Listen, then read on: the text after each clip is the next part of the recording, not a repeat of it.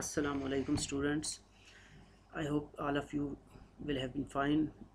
Today we are going to start our lecture number 7, uh, class 8 physics. Today our topic is mass measuring instruments. Mass measuring instruments. Mass, as you know that mass is a property of a physical body. The mass is the quantity of a matter which a body possesses. The basic SI unit of mass is kilogram, denoted by kg. In physics, mass is not the same as weight. Even though mass is often determined by measuring the object's weight using a spring balance, there are several instruments in physics which can be used to measure mass of a body. There are three main instruments to measure the mass of a body. Number one, physical balance. Number two, electronic balance. And number three, spring balance. In our lecture, we are going to study about these three balances which measure the mass. First of all, we are going to study about physical balance.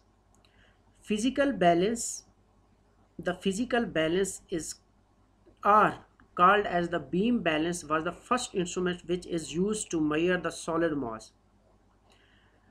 We can also call it a beam balance. It contains a pivoted horizontal lever having the same length of the arms. This is called as beam. It has two pans in which the standard weights and the solid substances is to be placed. Here it is obvious from this diagram there are two pans, and this is all the structure of a physical balance. In one pan the object is placed, and in the other pan the weight bars are placed and the mass is measured. Number two, spring balance.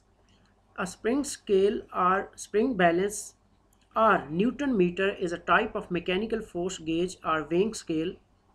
It consists of a spring fixed at one end with a hook to attach an object at the other. A spring balance is a weighing apparatus used in industries to measure the mass of different loads. It is also used in science experiments as a basic accelerometer. Spring balances are not legal for use in trade because the theory used to calibrate them is only approximate. Here is the diagram of a spring balance. This is the picture before any load is applied to the spring balance. There's zero, no load is being hanged with it. One end of the spring balance is always fixed with some lever or support, and with the other end the mass which is used whose mass is used to be measured is suspended with it. Here in the second diagram the mass is suspended and it is showing the reading over here. About it's showing 40 gram. So this is the complete picture and the procedure of a spring balance. Number third, electronic balance. Electronic balance have become standard equipment for many high school and college departments.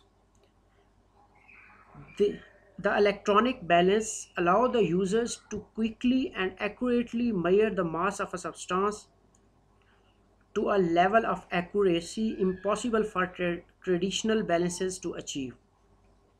When you place an object on the balance detects the mass of the object. Here in the diagram, an electronic balance is shown. Any object whose mass is to be known is placed over the pan of the electronic balance, and its digital meter shows the reading of the mass of that object. Homework. So by studying all these three instruments, what comes to your mind now? You are going to do that, you are going to write these topics on your notebooks, and the one assignment is all the students will measure the mass of their physics book and notebook with electronic balance and will write it on their notebooks. Thank you so much.